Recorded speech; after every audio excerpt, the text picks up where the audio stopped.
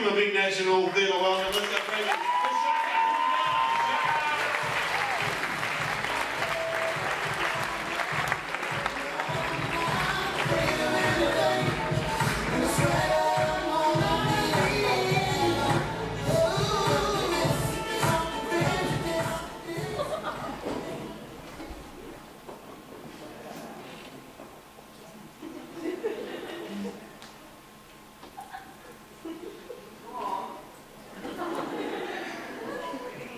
2,000 years ago, this would have been a slave auction.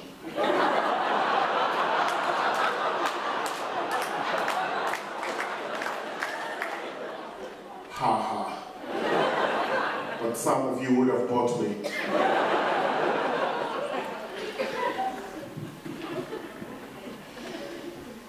Yeah, I'm single. And the reason I'm single is I split up with my girlfriend because every time we were together, she was always talking about kids. She wanted kids. I want a kid, I want a kid, I want a kid. I was like, listen, kids are expensive and they take too much time, and unless you give me a very good reason, I don't see why we need kids. And she was like, well, my biological clock is ticking. I was like, get a digital one.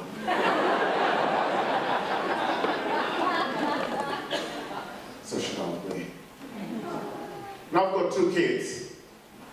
And when I was growing up, my dad wanted to watch every TV program before I did, and that was to see if it was suitable for me. And I do the same thing for my kids now. And I've just discovered like a lot of things that kids watch are actually either sexist or violent. I'll give you 2 examples. Rockabye Baby on a Treetop. When the wind blows, the cradle will rock.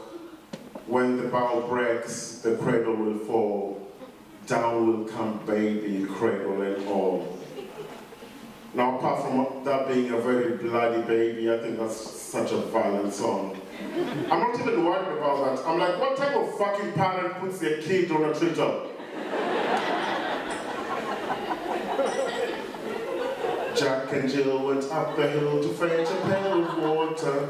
Jack fell down and broke his crown, and Jill came tumbling after. Let's break that down.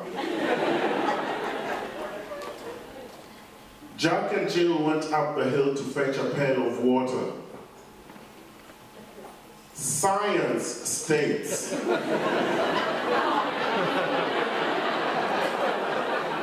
water flows downhill. So what the fuck were they doing uphill?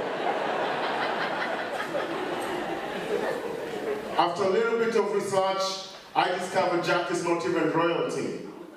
Where I come from, breaking your crown means losing your virginity. Jill came tumbling after a lot of chicks don't even realize when you first get pregnant. So my version of that song is Jack and Jill went up the hill to fetch a pail of water. Jack and Jill forgot the pill and now they have a daughter.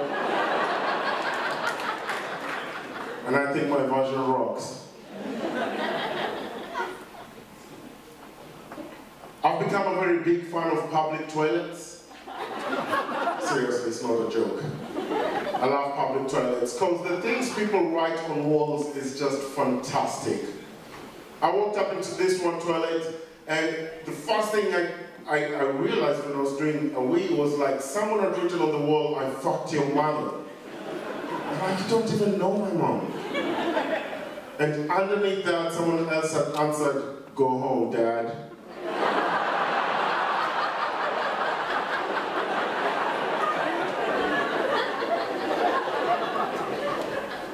Cricket is on. I went for the cricket the other day.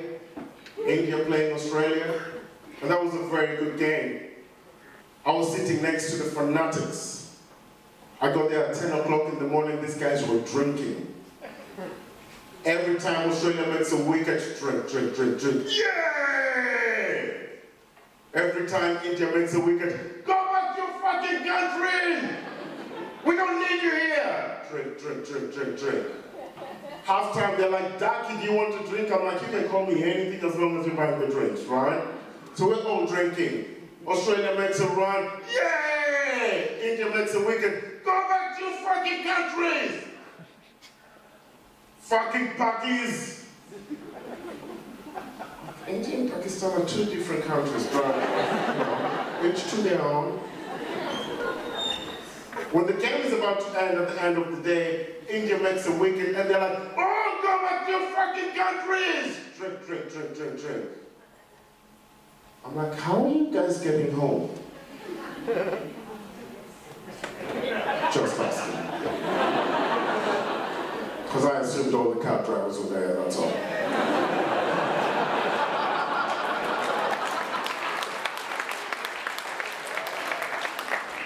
I did a gig the other day, and a friend of mine, he's a comedian, he's going to come on tonight, comes up to me and says, Shaka, do you mind if I use the word nigger in my set? I was like, no.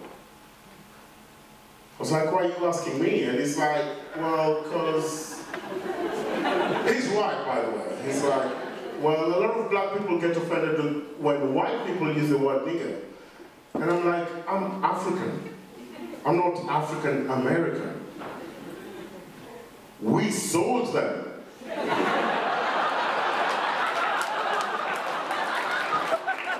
You can call them anything you like.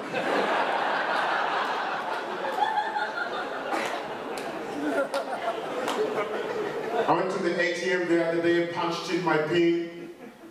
Message comes up, insufficient funds. I'm like, fuck. Is that me or the bank?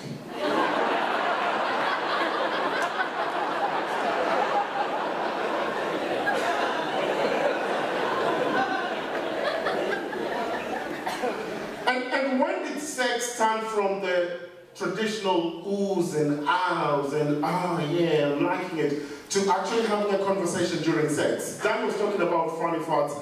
I get very weird when people talk during sex, right? I'm having sex with this girl and, you know, she's ooh, ah, and all of a sudden she starts talking, I don't know what to say to her. She's like, oh yeah, do you like this fucking pussy? Do you like this fucking pussy? Huh? What do you want to do to this fucking pussy? Huh? Do you like this dirty pussy? What do you want to do to it? Dirty pussy? Vacuum it?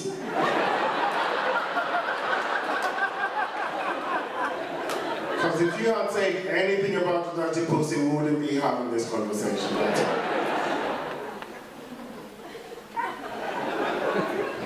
So I split up from the mother of my kids. And the reason for that was, I think she was very judgmental, that's all. Alright? I was watching a documentary about bulls. It was an agricultural show on Foxtel. And they had bulls from all over the world. And what they were doing is they were showing how these bulls were mating. And they had a bull from Australia that was mating about 10 times a year. They had a bull from France that was mating about 20 times a year. A bull from the United States mating about 50 times a year. A bull from France that was mating about 150 times a year. And every time the statistics came on, she would look at me, stare at me.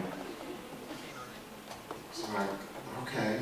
The winning bull, though, was from Spain, and it was mating about 365 times a year. She just stared, dead staring at me. I was like, what? And she was like, oh, did you hear that? That bull mates 365 times a year. You can't even do half that. And I was like, to my defense,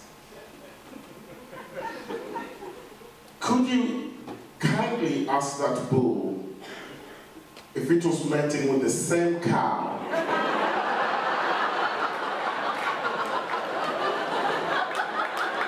365 times a year. You guys have been great, please.